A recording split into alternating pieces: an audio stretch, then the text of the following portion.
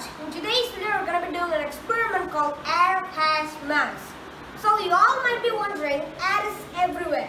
But do we know that does it have mass or not? Come on, let's go check in this video.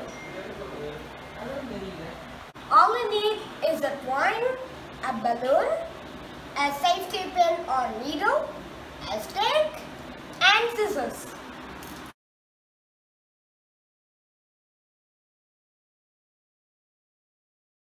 Because both the balloons are in the same weight, it is balanced. Now I'm going to prick the balloon by one side and you can see the difference.